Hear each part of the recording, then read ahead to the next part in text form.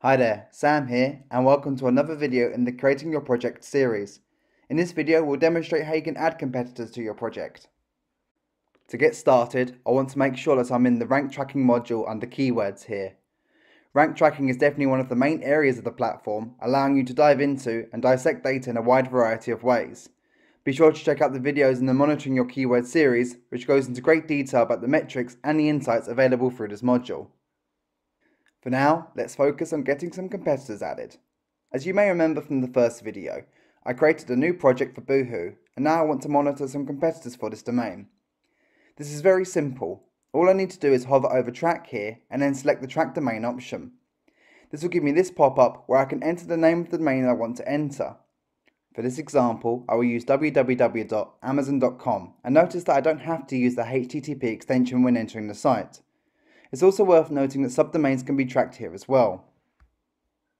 If I was to save this as it is, this would add Amazon to my list of monitored domains, and Authoritas would start collecting Amazon's ranking data against the keywords that I am monitoring in the project. Competitor rank checks are free on the platform, and you'll only ever use rank credits for the checks that we make for your site. The link data checkbox gives me the option to choose if I want to get the backlink profile for the competitor domain that I am adding.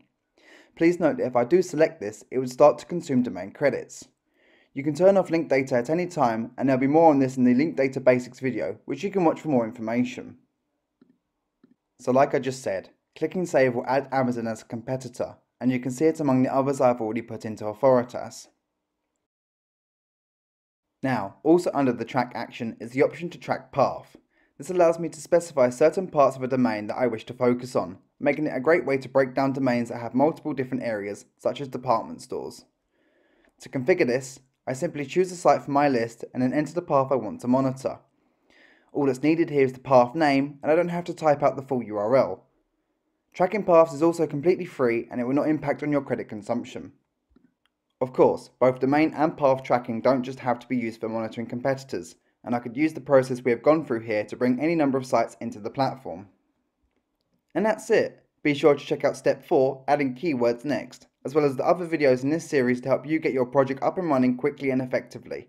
To learn more or to ask any questions, feel free to reach out using the details provided at the end of this video. See you!